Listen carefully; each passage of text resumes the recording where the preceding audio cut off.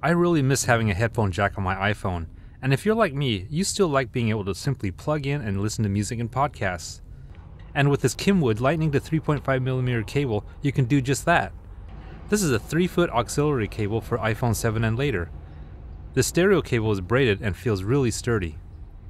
Connecting an iPhone to a car stereo is simple. Just plug into the lightning port on the bottom and plug the other end to the aux input for the car stereo.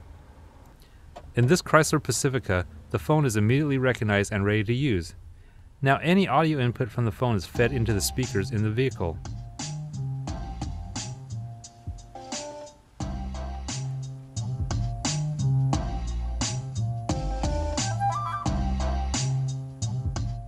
You can now enjoy your tunes on your commute or wherever you drive.